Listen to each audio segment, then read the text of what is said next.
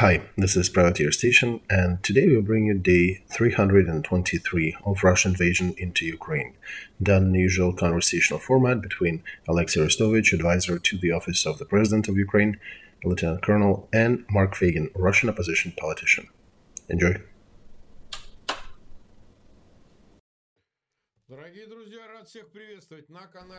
Dear friends, glad to see you all on Feigin Live.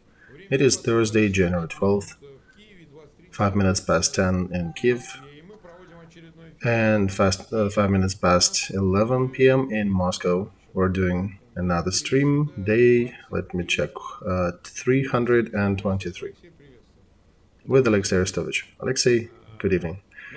Good evening, Mark.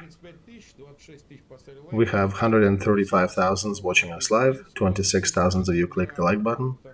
Thank you everybody for joining us on this stream. Please continue sharing links and subscribing to Feigin Live, to Olexiy Arestovich. And of course, if you are listening or watching that in English, subscribe to the Privateer Station. And click the like button, that really helps. Okay, the last news forward, the one that probably is connected with a lot of aspects of this war. And we started discussing it in context of General Lapin the day before yesterday. But yesterday it got continuation, and Surovikin was removed to be vice commanding officer of the operation, and the leading position was assigned to General Gerasimov. So let's, after all these motions and discussions yesterday, sum up this news. What's the main thing? The main thing, Mark, is that ultra-right in Russia got removed from their race for power. Not exactly removed, they stopped. They have three groups there. They have oligarchs with somewhat a liberal whiff around them, classic Russian bureaucracy and FSB group, and then ultra-right Prigozhin, Kadyrov, Zolotov, that group. And they've been, the ultra-rights were marching rather victoriously out loud, and they were saying that almost a third of the operation is done in Ukraine by these troops. And looking at what they drive, what they fly, that they have tanks and jets, somebody was giving that to them, right? So that's got to be delivered or transferred by Ministry of Defense. And we saw that there is some infighting there, usually not on the highest level, but on the videos that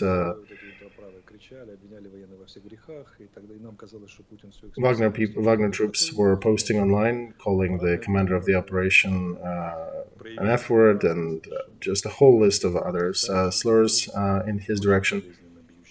And then we ran into a situation with Soledar when Prigozhin channels and his people were announcing that we've taken Soledar, and Minister of Defense said, nope, you didn't take shit, nothing, it's just blocked, and you're still storming it, and we don't know if we will and when we will, but your reports about taking Soledar were very exaggerated. So, when in Ukraine, representatives of higher political positions give different estimates of the unfolding events, that appears rather normal. We have democracy, we have traditional floor of anarchy in our country, and in Russia, when the same thing happens, it means that they have a very difficult phase of inner fighting. If they cannot agree about whether they have captured or not a regional center, and then Ministry of Defense follows Prigozhin and says, basically undercuts everything that they mentioned, it bring it back to their Prigozhin's language of inmates. You talk too much. You do not say, basically, Minister of Defense comes out and says, yeah, don't trust him. He just blabs, and there's no truth in his statements. And he needed to respond in some way. People were waiting according to the rules of their game, and What do we see? Lapin, who was decimated for so long, who was accused of everything, gets promotion, gets appointed to the commander of the ground operations. Surovikin, who was also leaning towards the ultra-rights, he is being removed to the second positions, which is basically a punishment. It is a statement that you're an idiot and you failed with the authority given to you. Remember how much they were pumping into him. He is a merciless general who trampled our foes in Syria, and he'll do the same thing here in Ukraine, and he'll start a real war. And who can remember any achievements by Surovikin since his appointment? Which ones? I don't think there are any, Olexiy. Oh yeah, there is one. No. Which one? Name it. The raccoons stealing from Kherson Zoo, remember that?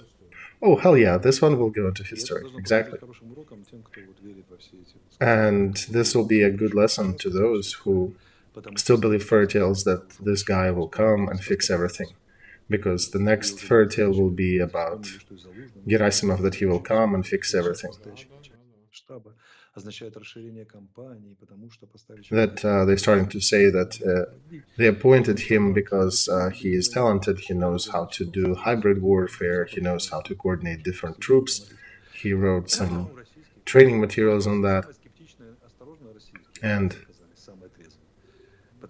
the general tonality in Russian media right now is, we've seen so many changes. That goes to that funny saying that it doesn't matter how you rearrange the beds in a bordello, it stays the same. So one of the moods in Russian media is about, oh, we don't care, yeah, it doesn't matter what we change, it wouldn't really change the flow, everything will go. On the West and in Ukraine, remember when they change a general, we often get a splash, oh, there's new blood, there's going to be a lot of changes, there'll be some new developments. In Russia, they're a little more skeptical. And as far as we know, he has given 3 months, Gerasimov, to act at his current position. I think that's their window, operational window for these 200,000 mobilized that they have to either succeed or utterly fail. So we'll see. But some observers noted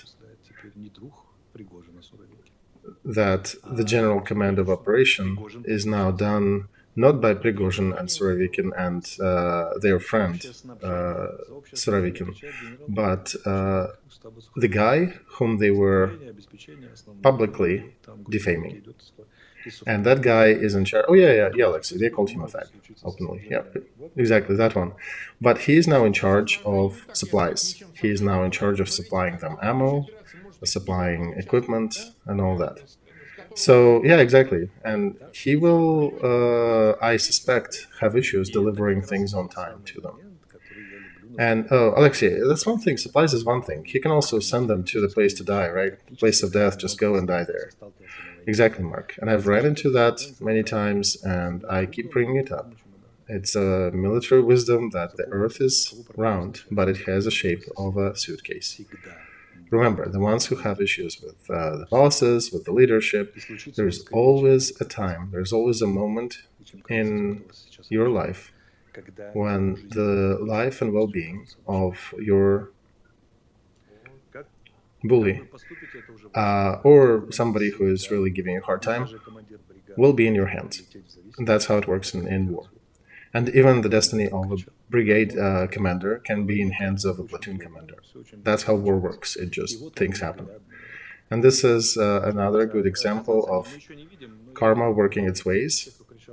And I suspect, we haven't seen the confirmation, but I suspect those guys who were on video, who were actively posting things and defaming the general command, they're probably dead. I don't know if they're dead, but those who were posting that and those who were inspiring them to do that and the commanders of their group in general will suffer some consequences. And in war, there is a very simple way to settle all the grievances. It simplifies things, really. The only price there is death. And people don't realize that when they go to war, that it's not just the death of your enemy, but it's also the death of people on your side who have conflicts between each other. the ultimate price they often pay is death. So here's another thing. We discussed it with Andrei Penkovsky and the others. I want to bring it up with you. Gerasimov and his generals, they were the ones who were starting that operation back on the 24th of February. There were no Surovikins, butchers of Syria and all that, and Prigozhins and others. Gerasimov was the command. There was no question of who's commanding what. There was general command, and Gerasimov was the lead of that command. At least in the open, that was not a discussion. It was a proper answer that general command is planning the operations and planning everything. Right? Mark, who else can do that? Normally, yes, but later they did bring Prigozhin out, they got Kadyrov out, and Mark, I understand your sentiment, but it's only General Command that has specialists who can even run these campaigns. So, I get you, Olexiy, that's true. But then there was a conflict between FSB and Ministry of Defense, and then they started removing one, putting another, bringing other people up to the front. And it's not about who wants to capture more and who get more fame. No, they were basically kicking the blame ball between each other and pointing fingers, and the whole attempt to bring other figures to the front was to push responsibility away from them. And in essence, Shoigu and Gerasimov, they are part of one big generals corporation, and they do work together. It's one body of authority, and they have their own style of doing things, and that semi-gangster style of Prigozhin and Kadyrov and others, they are stepping back, taking a back seat now. And for generals, what's important is everybody else go away. We are the ones in charge, and even if they fail, even if they fail to achieve their goals with the current troops, they'll still remain in power. It just means that, well, your objectives are unachievable. They're unobtainium for us with the current capacities. And we tried, we honestly failed. But we're still in command. So, summing up your statement, Mark, you correct me if I got you wrong. But basically, after running a circle of 11 months, Putin's government figured out that the country, running a war for almost a year, came to a conclusion that the war should be run as the government. Not as some volunteer gangster Makhno style, but and that probably has more negative consequences and issues, public and logistical and political and others. And then they come to a conclusion that it's better to have issues related to dumb general commanding officers. They're better than sledgehammering and other things that started popping up on the radar. And it appears that they were scared not by the externalities and consequences of the war that they lost, but I think they were afraid by the inside of Russia consequences, by the threats that these additional poles of power and sledgehammers may bring to their destinies. So that's why the generals are back in command. Which, okay, for them it's a good news, I guess. For us, we would appreciate definitely if they had more fighting. Olexiy, there is one hope that these guys, this sledgehammering society, understanding that they're being written off, may actually try to do something. Understanding that they're being removed from power, may try to resist. Oh, that would be a good story for us, Mark. And if I had money, I would even pay them to resist. So, yeah, remember how they were accusing Lapin? They've been attacking him in any capacity they could, and the Generals Corporation is strong. Apparently, they can even revive their people from bureaucratic deaths. And they revived Lapin, and they're back in command. And Russia is now adhering to military command and their processes. So I want to turn to FSB guys and to all these new power groups. When you think you are stronger than the military corporation. You are wrong. You can pick on a single officer, you can scare him, you can decimate his career, you can even kill him, but you cannot destroy the whole generals corporation. Even Stalin with Beria could not destroy their generals. Even those political figures of the past failed in doing that. And it is a very bad mistake to underestimate generals at war. You can write things in Telegram channel that Lapin is a bad man.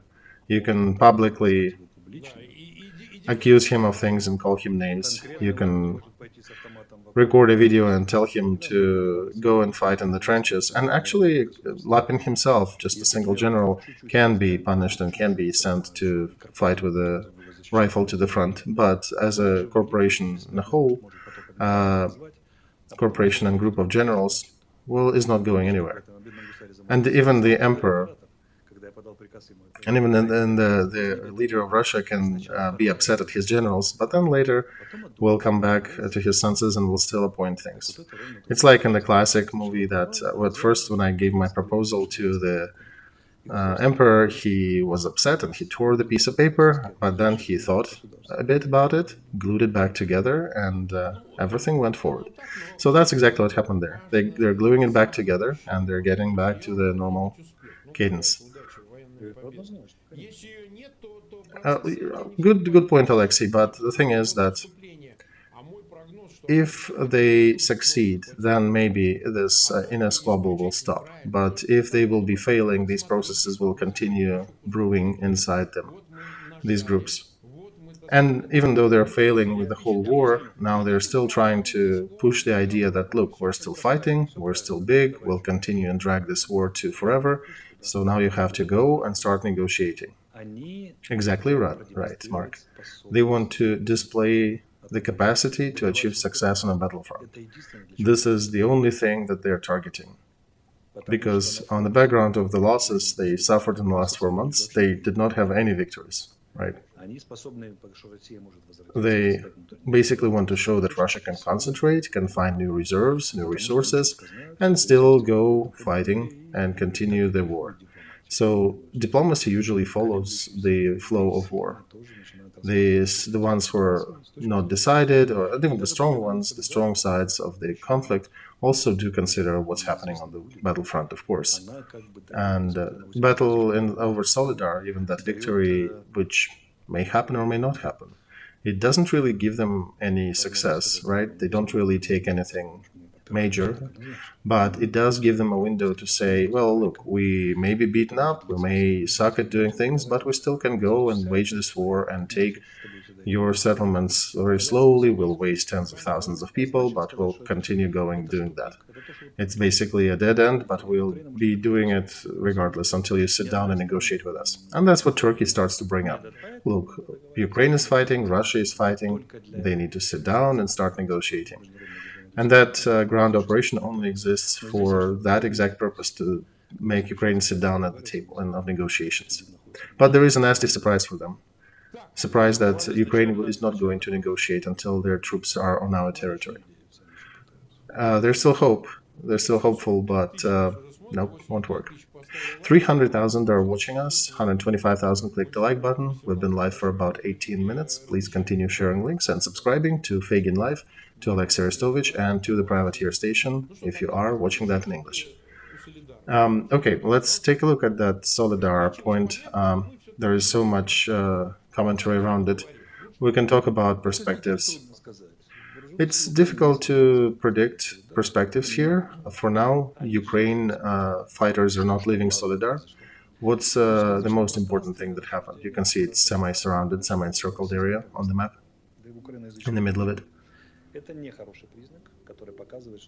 In Russian society, they have negative flow of data. That shows that they haven't learned how to think about things in war, and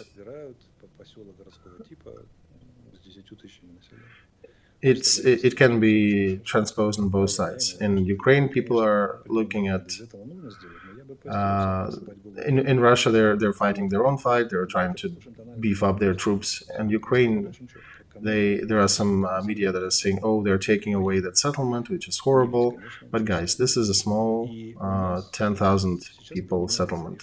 And it's our general command who is defining the situation and trying to figure what to do with that situation. What does it mean that we are deciding what to do with that situation? It means that we still control that situation. We still control what is going on there. And we are making decisions what is the best way according to the flow of events, what is the best response, what is the best strategy, and what is the best way for us to behave on this part of the front. And we might make a decision to do a planned withdrawal and regrouping to new positions. So these are planned actions. This is not loss of town when all of a sudden Russian troops came, cut our forces apart, we did not expect, we lost control, and we made mistakes and we couldn't leave. No, this is a planned operation. And it's not for beautiful words or reconciliation. Yes, we do face the pressure of the enemy. Yes, there is a threat of encirclement, but everything we do there is planned action. So it is a controlled situation. It's not a summary loss of a town because of some brilliant attacks of the enemy. But Kharkov operation, for example, was a brilliant operation in this regard. They did not expect, they did not plan for it. And I would address Ukrainian media and Russian sources that do not belong to Kremlin towers. I would suggest to not treat taking of Solidar as a big achievement of Russian troops. And do not consider this operation as a loss. I would say, look at what we are doing. We are solving our defense goals. And the main goals of defense are what? To cause the enemy the maximum of losses and to waste their capacity for future offensive maneuvers. And that's exactly what we're doing. We're picking how and where. Okay, so that's with Solidar. On the other parts of the front, anything new? There was a lot of shellings and missile strikes. They were hitting the rears of Solidar and Bakhmut, that's Konstantinovka and Kramatorsk, and they're hitting the supply lines. They're trying to hit, to catch us somewhere grouped with equipment or soldiers. Today, our president also made an announcement in the evening that new means and measures that we receive from our allies, from Western allies, a lot of them will be sent in the direction of the main fighting. So that's Bakhmut and Solidar. So they will be the first ones to see new equipment. There is a little bit of motion near Mariinka as well, and near Avdiivka, but they're small.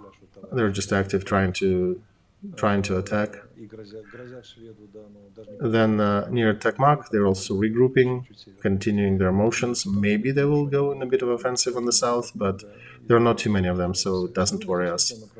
And in Kherson direction, there are more artillery duels. They celebrate killing civilians, and we celebrate the hits, after which we see 2-hour detonations and then transports, extended transportation of dead and wounded. And in the last 2 days, I can just on top of my head remember 3 of such events. And I don't know everything. I cannot read all the news coming from the front. So overall, our general command reported 15 successful attacks by our aviation, and very successful ones. So we are very active in the air as well. They are also moving troops to Melitopol and Tokmak. Don't think there's the whole 200,000, but they're somewhat slowly regrouping there. And do not forget the direction of Kremenная Svatova, up in the northeast. There are some evil tongues that are talking about some negative events happening to the north of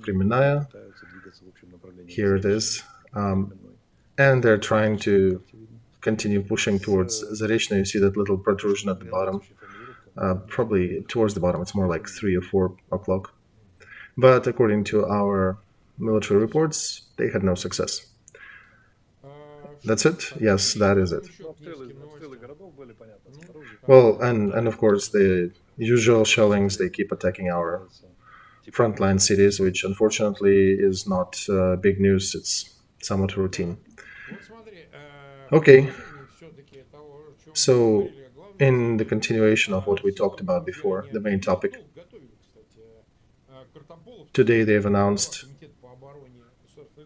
Kartopolov, the head of Committee of Defense and in Russian Congress,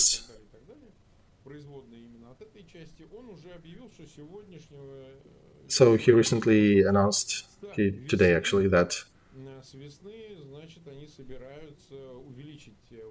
starting spring, the spring in 2023, they're going to increase the age up until you are eligible to be called upon the army to serve, to be conscribed to the army. So they're increasing it from 27 years to 30 years. And we talked about these possibilities earlier. Initially, they actually used some of the new recruits there, not many. There were some. There were even dead ones and documented ones and captured ones. But right now, what they're doing, they're increasing the age, and there are a lot of people discussing that. So some of their propagandists were saying, what if some of the people in that age bracket just want to go fight and they can't because legally there is a bracket? So, what can you comment on this? Mark, they brought this news in 3 sets. Set 1 was they stated that the value of the price, the value of life is not too high. What are you talking about, comrades? Then second is why not to bring our new recruits there and new conscripts. And the third was, well, we can also convert them into a contract. Just give them a contract and they can continue fighting. And basically, I think they calculated how many people they have of that age bracket for their 140 million people. I think one can see that the general line of thought circles around 200,000 new recruits in any conscription wave, and out of which half of it goes to training camps, about 90,000 on Russian territory, about 10,000 in Belarus, and another half goes to plug in the holes in the front. And the new conscript is facing a choice where he has no say. Will he be sent to training, which may buy him a couple months of extra lifetime on the front, or will he be sent to the grinder immediately? But the central question that matters for those who seriously ponder on this war, will there be the third wave? Will there be the third wave of mobilized?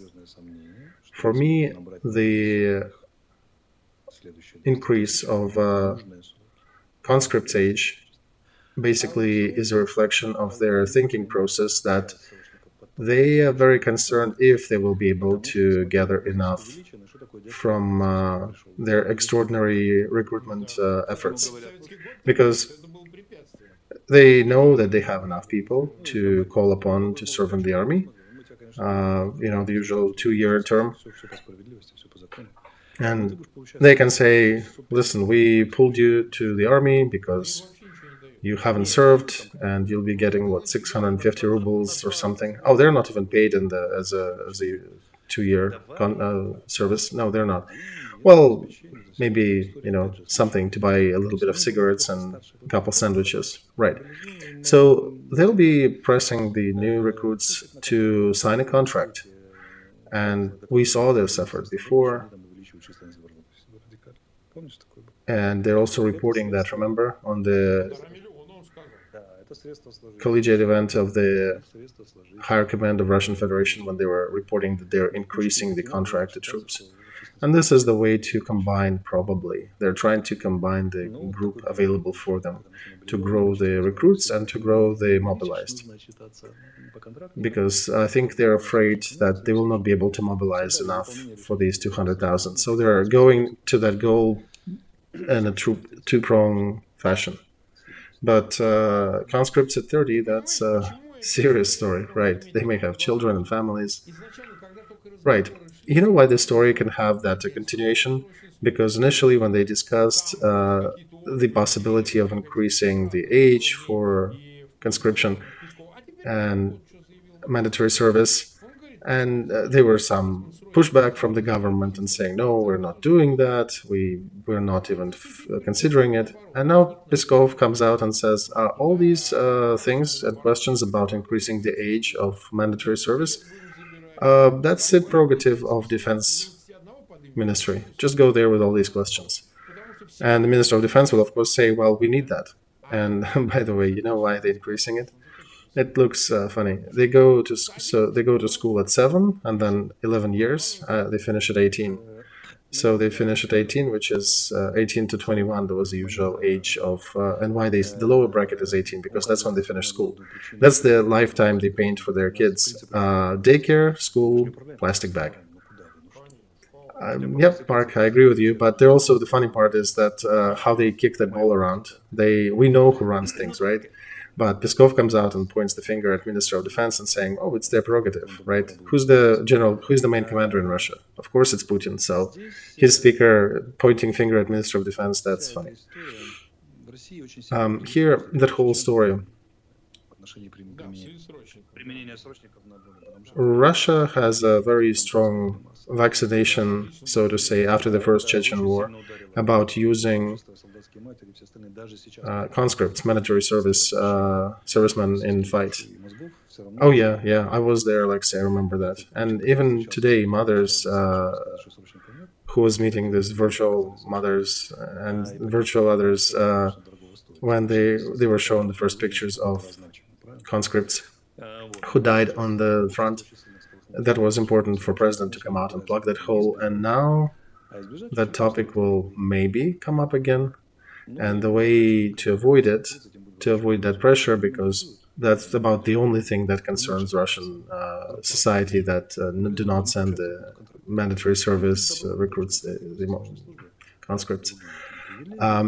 So they are creating a system where they will be pushing these people to sign a contract, because they'll bait them with higher payments, with more money, and possible better conditions, and essentially making them semi-volunteer to go to war. But so this affects, they have some signs of voluntary process, right? So, hey, you signed your contract. Nobody made you sign that. You basically were invited to, and you did. But what you're signing for, you're signing to kill people or to die yourself. For on the plus side, for the generalty, is a big increase of potential, ratio increase of army against Wagner, against Kadyrov, and against Russian Guard or military police, somewhat internal troops. So this creates a situation where all these three other power groups can become much weaker than the army, and this is not the last arrow in the quiver of Ministry of Defense. They're just literally increasing their weight, counted in manpower, in live kilos, because there are too many Wagners, too many Kadyrovs and others, and they're all friendly to each other, presenting themselves as a single group. So the army is catching up. They're finding a way to weigh more. We have about 390,000 watching us. Over 150,000 click the like button. We've been live for 34 minutes.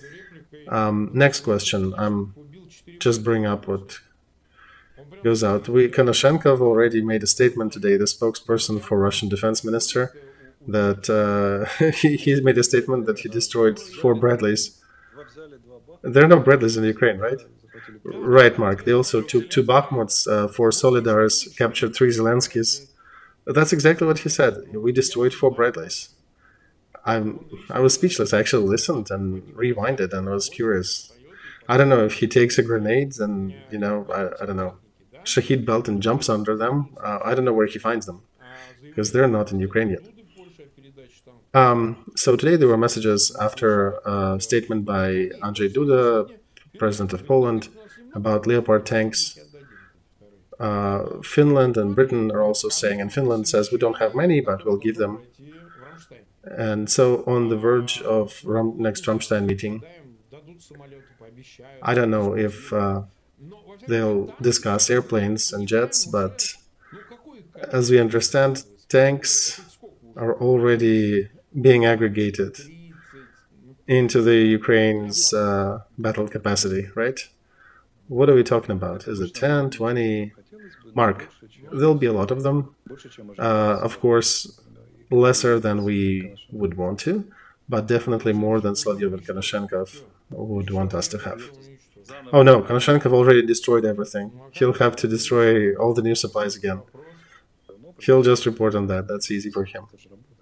Well, he'll have to open his mouth and make sounds. Oh, come on. He's a major general? No, he's lieutenant general. He was major general. No. He's the lieutenant general now. He's been promoted. He can actually grow to the general of an army at the end of it. So you think at the Ramstein meeting we can hear some new decisions about weapons transfer? I don't know. I'm actually curious what will come of it, because it will show how the West considers the next half a year of this war. And do they think it's offensive, defensive? What's the ratio between one and the other? And also, what's the share of air defense versus ground armor? But in general, I understand where it goes to. There's definitely a vector of armored vehicles, and that cannot not make us happy, because it appears that in general they understand the war in unison with how we understand that.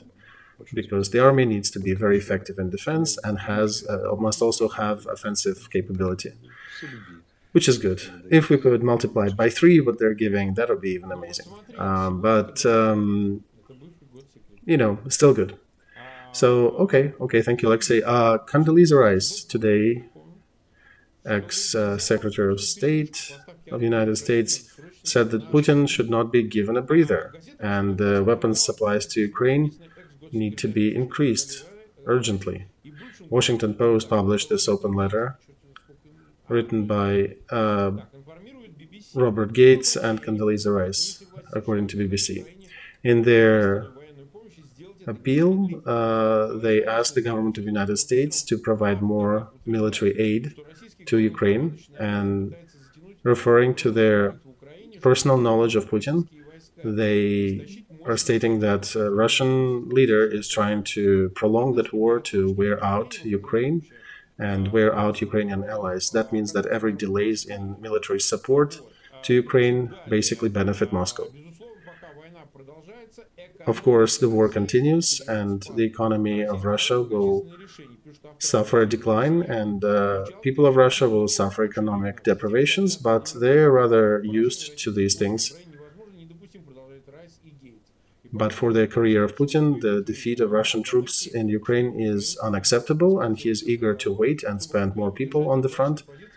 And Moscow will do everything to hold at least the current positions they have, and perhaps refresh and start anew with their offensive at some point later. Just like it happened before. Actually, this second phase of war happened 8 years after the initial operation of capturing Crimea and Donbass. And in the meantime, Ukrainian troops pushed back and are brilliant in defending their country from Russian invaders. However, their economy is in shambles, and many mines cannot be used because they're the battlefronts, and it's difficult to conduct economic operations in a country that is fighting a large-scale war. But the war is slowing down, and there is increasing pressure on Kiev to sit down at the table of negotiations. And in current circumstances, any agreement to sign a peace treaty will leave Russia a strong position to reignite the offensive when they will be ready to do so, which is unacceptable, as signed by Condoleezza and Bob Gates. So one is ex-Minister of Defense, another is ex-Secretary of State, very serious people. So they, as the others, remember there was another Atlantic Council message, McFaul was also talking about ATACMS. There are a lot of voices urging Biden's administration to transfer more weapons. And this question is being posted rather sharply, right on the verge of Ramstein. It is important to give these weapons that Ukraine was asking for. What for? Is it for counteroffensive, for offensive? Is it what can be deduced from it? That your activities that you will carry out after Moscow exhausts itself? Right, we first have to still destroy the offending parties, offending troops, and stop their operations, and then go into our own operations. And it's good that on the West they understand these things. Condoleezza Rice was always a very brilliant specialist. By the way, she knows Russian. Right, she was a Sovietologist. She studied, yeah, that was her specialty. They did mention on purpose that they know Putin personally. They have their corresponding personal experience of dealing with him. And there's, in essence, supporting that position that all the Ukrainian experts, the head of our defense, the Zelensky himself, Minister of Foreign Affairs, all of our team are saying that, including myself. These are obvious things, and it's good to hear more voices joining that position. At the beginning of war, we did differ a lot with the between our Western experts and ourselves, and I'm glad we are talking the same tune now. And I know that we'll be getting more equipment, more assortment, but we still are getting fewer than we need, and way less than we would want to, but still would have them. So, willy-nilly, jokingly, and other waysly, we'll continue doing our operations and we'll win over the invaders, but just may take a little longer. Okay, so one last thing. We have about 400,000 watching us, over 100,000. Click the like button, please. Continue sharing links to that stream so those who didn't join us live can watch it later. It is super important. And I got sent this thing that's unexpected story. Girkin. You know that guy, right? Igor Ivanovich Girkin, right? That exactly one. He, for some reason, calls himself Strelkov. Invented his last name to be more fancier. But I could also invent something fancy, like Valois. Yeah, sure. Yeah, I could, So he's saying that he can debate the enemy. I don't know why he decided that that anybody will talk to him. He says that he would refuse to talk to Arestovych. What happened? What's going on there? Oh, Olexiy Bachman, one of the interviewers, asked me if whom I would talk to. I said I wouldn't talk to Putin, but I mentioned Girkin said I might. And see, you're causing him to now talk. And he's now making a media-worthy event of this. So here's the thing. If somebody starts talking about you, about me, it means that we are managing them, even not being there. We are in their mind. We are making them think about ourselves, and they basically serve our agenda in this case. So, I'm sorry, Alexei. Excuse me, but the phrase that he doesn't care about unsuccessful discussion, that he can discuss things with enemy during war only after the war or before the war. During the war, you need to win and push the enemy to run, capitulate, or destroy. Um, Mr. Girkin, Igor, you don't understand whom you're talking to. You want to make Olexiy to retreat? Go to the front and make Olexiy retreat. Actually, Mark thought he was probably a bit of a higher opinion of him, but apparently he is definitely there to earn some personal points. So there are different ways, different things to look for in the communication. You can, of course, go talk to people because you like to be in the limelight, you want to trample on your enemies, or you can look for some truths. Me, as an intel officer, I would want to talk to these people, and I do like digging into their souls and seeing what and why, what motivates them. That's curious. And he, in turn, apparently wants to win public debate or just not lose them. So it's not the matter of truth, it's a matter of self-respect for him and self-love in this case, but self-appreciation. So yeah, not exactly a worthy opponent. But it's entertaining, right, Mark? Okay, we've been live for 45 and a half minutes. Thank you, everybody. We'll continue on Saturday. We cannot talk on all the subjects right now, but this is our new method. Olexiy suggested we talk every other day. We are doing another experiment. Mark, I have other duties besides being on TV, right? So I have to manage my TV life and the other life. If there'll be something radical happening, of course, we'll meet daily. That's fine. Yeah, exactly. When there is counteroffensive or something. Until then, on Saturday at 10 p.m. Kiev and 11 p.m. Moscow, we'll meet again and discuss more news. There probably will be way more things to talk about in the next 2 days. Thank you. See you on Saturday, Olexiy. Goodbye.